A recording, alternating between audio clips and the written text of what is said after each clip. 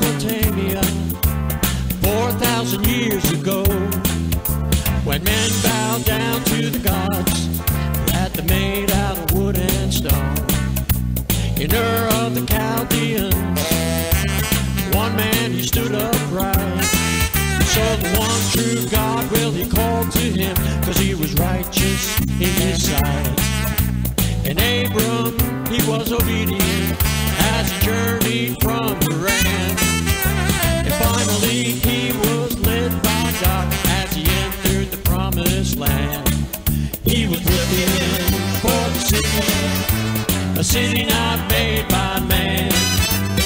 Looking for the city, some call it the promised land. A city that has foundations, whose tree will heal all the nations, whose architect and builder is God.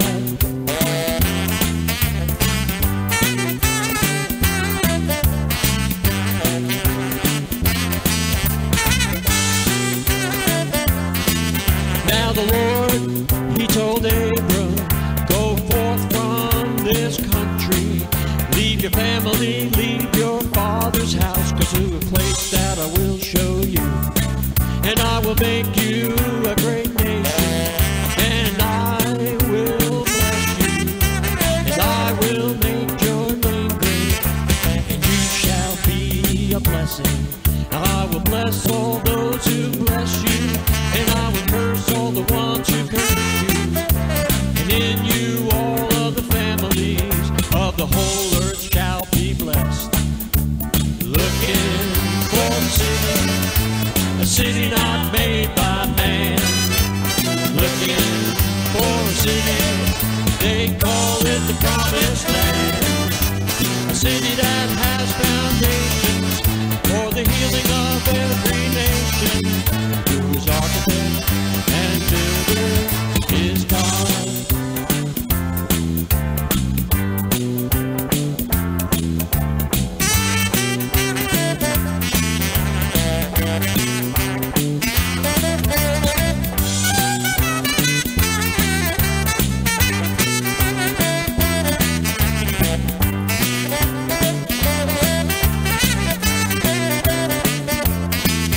Now John saw the holy city, he saw the new Jerusalem, coming down from God out of heaven, adorned like a bride made ready. And the city had no need of the sun or of the moon to shine upon, for the glory of God is its light, and the lamp is the Lamb. Now he who sits upon the throne said, behold, I make all things new.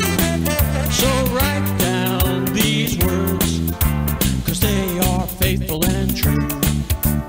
Looking for the city, a city not